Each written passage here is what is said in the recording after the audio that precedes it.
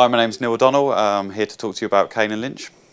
Starting with Kane, Kane's a slightly misunderstood guy. He's had a life as a mercenary.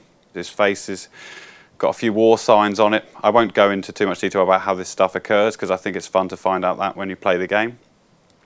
Where Lynch is an even more interesting character.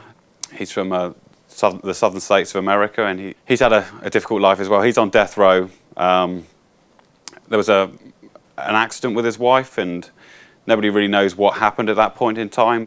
Lynch is medicated. He's a schizophrenic. Sometimes you'll witness his personality come through in cut sequences, but also very much in gameplay as well. So if you're, for example, if Lynch gets under too much pressure, then you're likely to see him start to sort of crave under that pressure, and things even get even more interesting when he starts to run out of medication.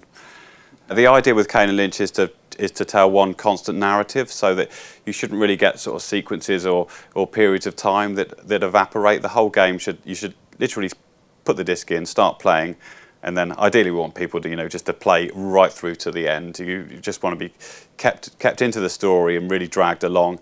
This is probably one of the first games that's actually going to try and tell that Hollywood story all the way through gameplay with very little interruptions for long and lengthy non-interactive cut sequences. Some of the more observant Hitman players would have noticed some of the hints in the newspaper sequences towards Kane and Lynch, which we put in when we were making Hitman Blood Money. But there has been some discussion about sort of crossing over and things.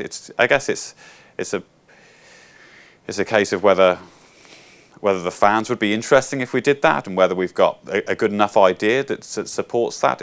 We don't want something to do something that's gimmicky. It needs to be strong enough in its own right. But yeah, I'd quite like to play like a Hitman versus Kane and Lynch.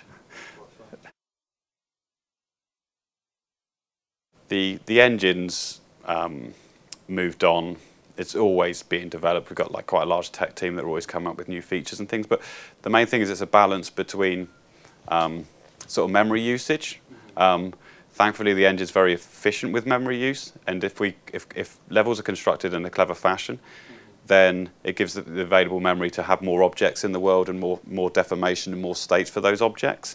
So I think it's not like in any means luck that it's turned out this way. It's just like clever design and some clever optimization as well. And a lot of the time the destructibility is down to how long it takes to. Not only do you have to just make an asset, you have to kind of make a destroyed version of it as well.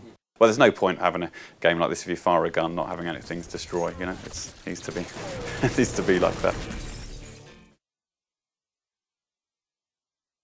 We'd like to keep the achievements sort of as secretive as possible, but the guys have been through, like Microsoft have a lot of recommendations on the achievements and how they're allocated nowadays, because I think some of the first games out were either sort of gave them all away a bit too easy, or whether you can configure some sort of 7-minute multiplayer game that gets you 500 points, and we're trying to allocate a good portion between sort of single player, co-op and multiplayer, and then making sure that they're kind of interesting and slightly cryptic as well, rather than just the standard kill 10,000 people, which is a slightly boring achievement. I think we'd rather have something that's more recognised as an achievement within the game. So for example, it might be interesting to try and complete a level without actually firing a single bullet yourself. For example, that would be a scenario that would be quite interesting for an achievement. Yeah, it's a split-screen cooperative mode with player 1 will take control of Kane and player 2 will take control of Lynch. There's some differences to the single-player game in terms of how Lynch's behaviour is. So when you're playing the single-player game, obviously Lynch will be you will just witness his behaviour as he's another character within the world. But when in a co-op game, Lynch is obviously under the player control. So player 2 gets to play as Lynch, and he gets to play out some of Lynch's more delusional happenings.